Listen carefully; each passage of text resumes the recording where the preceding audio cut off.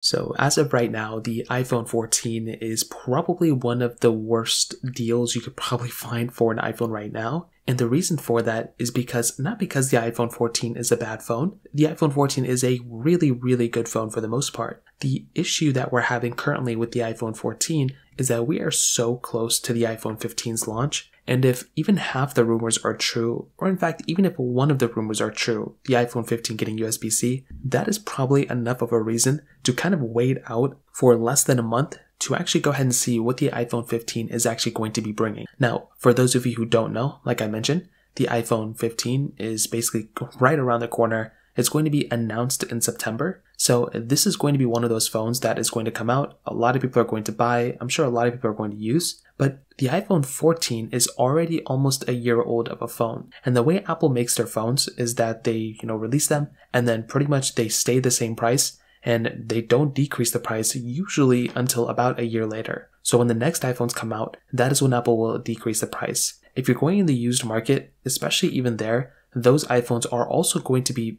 pretty much the same price until about a year later when the iPhone 15s or the next iPhones come out. So I say that to say, if you're currently trying to go ahead and buy a new iPhone, you are probably doing yourself a disservice by purchasing an iPhone 14 as of right now. If I were you, I would probably just wait until the iPhone 15s come out. It looks like September 12th or around that time is when those iPhones are going to be announced. So you don't even have to wait a month. You have to wait like 3 weeks or so in order to even see what those iPhones are going to be bringing. And that's pretty much all you're going to have to do. As of that point, you can see what those iPhones are bringing. You can use them. You can buy them if you want to. Or you can go on the brand new market and buy an iPhone 14 for even cheaper. Or you can even buy a used iPhone 14 in the used market. And you can actually purchase one of those for significantly less than you could have before. And that's also going to be another way to save some money as well. So there are lots and lots of options here for the average person. If you want to go ahead and just buy one of these devices, they are all yours. There's lots and lots of capabilities between these types of phones. And I'm a big fan of all these devices. But I will tell you,